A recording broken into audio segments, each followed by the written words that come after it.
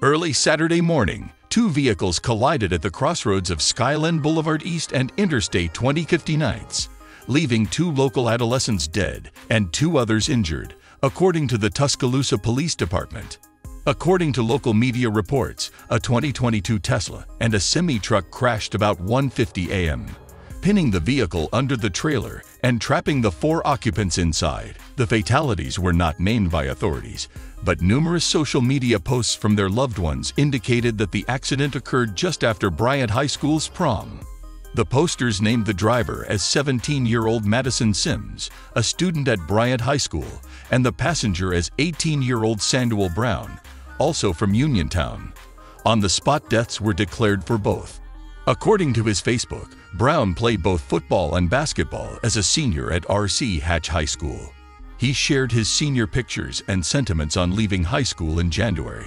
After the terrible accident on Friday, Sims posted a photo collage of the two teens to Facebook, which has now been shared nearly 15,000 times and had over 18,000 reactions.